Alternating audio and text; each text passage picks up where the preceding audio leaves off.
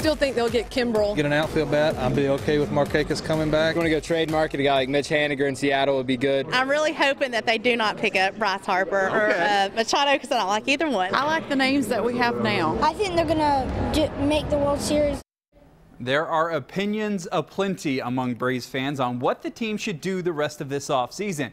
Feels like everybody in the National League East has made a splash signing of a new player. So are the Braves close to making a deal? Our Justin Felder got answers from the Braves general manager Alex Anthopoulos at Braves Chop Fest this weekend. We are still pretty active on free agents and trades, and I know I've been saying that for a while. I'm trying to think of another exciting way to put it.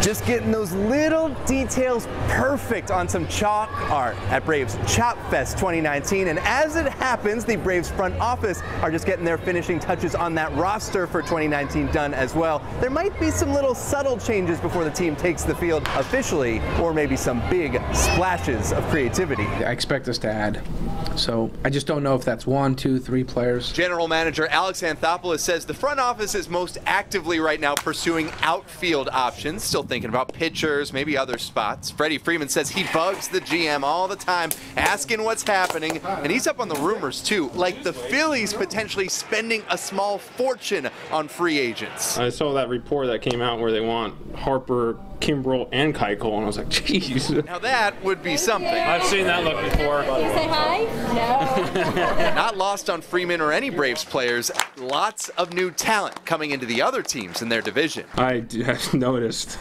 I think we are a big cause of that. Everybody seemed to come to the National League East this year. Everybody's signing with teams here, so we're still the defending champions, and we're going to go out there and try and defend it. But for Freeman and company, the offseason so far has been a success. In the last few years, it was always subtracting. Not going to lie, it's been nice to add to help us go farther in the playoffs. I'm really happy with the transactions that we made so far. Obviously, we brought on Josh Donaldson and Brian McCann onto the team, and I think they really bolster our lineup and help our team in general. When you hear about all those names, like a Craig Kimbrel type of guy, when you hear a name of an ace, of course you want him on your side. We try to stay out of it, and hopefully we're going to be in the best position we can at the start of the year. And I know at times that can be tough for a fan base and so on. Everybody wants to see us make a splash and trades and signings, and I get it. The one thing I know that the fans care about is that team going to win on the field. The Braves won big last year, more than most expected, and fans can still expect more activity before the offseason is done.